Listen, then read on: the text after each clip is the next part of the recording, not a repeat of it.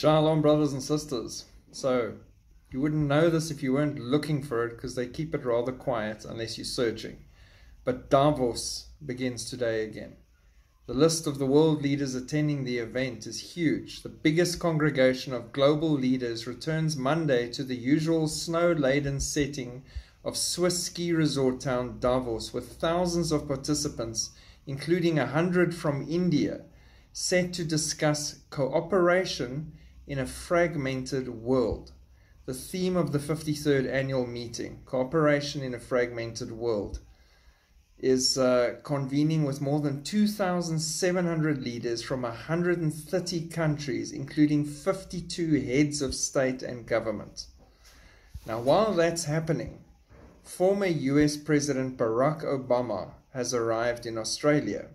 He is expected to discuss strength in leadership and techniques for navigating an unpredictable future. Everyone talking to the solution that will arrive for the 7-year tribulation. Now I want you to go to Psalm 2 verse 1 to 4 with me. Why do the nations rage and the people plot a vain thing? The word plot here meaning plot and plan. The kings of the earth set themselves, and the rulers take counsel together against the Lord and against his anointed, saying, let us break their bonds in pieces and cast away their cords from us. He who sits in the heavens shall laugh. The Lord shall hold them in derision.